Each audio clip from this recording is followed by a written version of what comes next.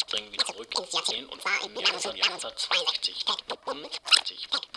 mean, the SOMOS LIBRES is you know, we hope ongoing series of exhibitions that draw on Marella's collection. So the first one was in Lima in Peru, where Mario comes from. It was staged in his foundation.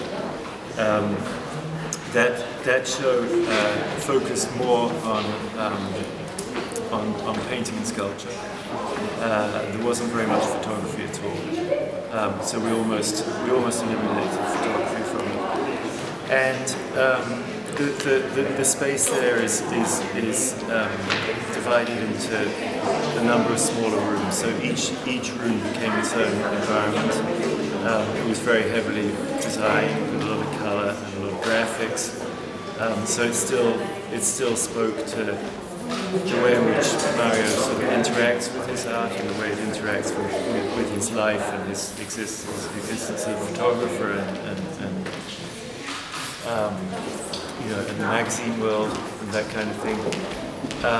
But it was a very different show with very different pieces. So I don't think there are any pieces in the show in the Pinacoteca that were in the first edition. You know, what was exciting for me was to create a installation that really reflected Mario, the way that Mario lives with art, and the way that his collection, and the way that he takes photographs, the ones that we know interact. So the way that we've done this here is to overlay his collection, which are photographs like these, on images of his own work.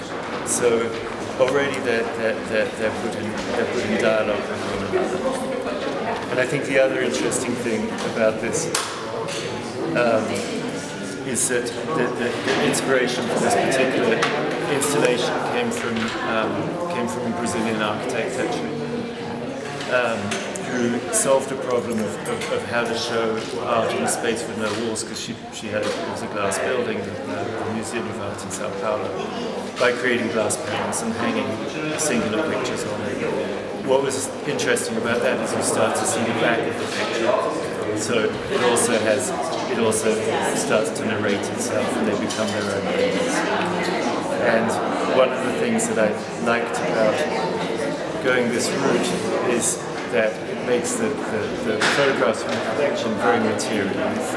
You feel that you can handle it. You can see the back. It's as if you're living with them, and that was important.